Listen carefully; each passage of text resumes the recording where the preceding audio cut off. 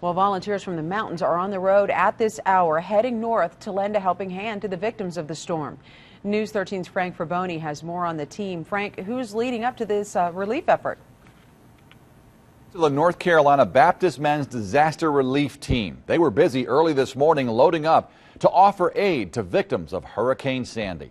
This is what happened here. Volunteers from the Woodland Hills Church packed a trailer before the break of dawn for a trip into the disaster zone. We have air compressors, saws, anything, chainsaws, basically anything that we need to go into a disaster area.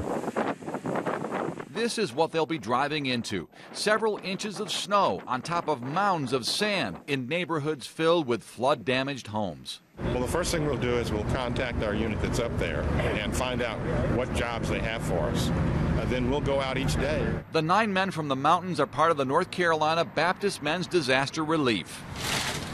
This unit carries tools, equipment, and manpower that will go directly into the devastated areas. Then we'll go in and start tearing out the inside their home where the damage is so that they can be repaired. Their teams have fed thousands of people daily in Toms River, New Jersey, from their now famous feeding stations. Father, I get to do pastoral care. First responders sharing and showing their love by their service to a higher power.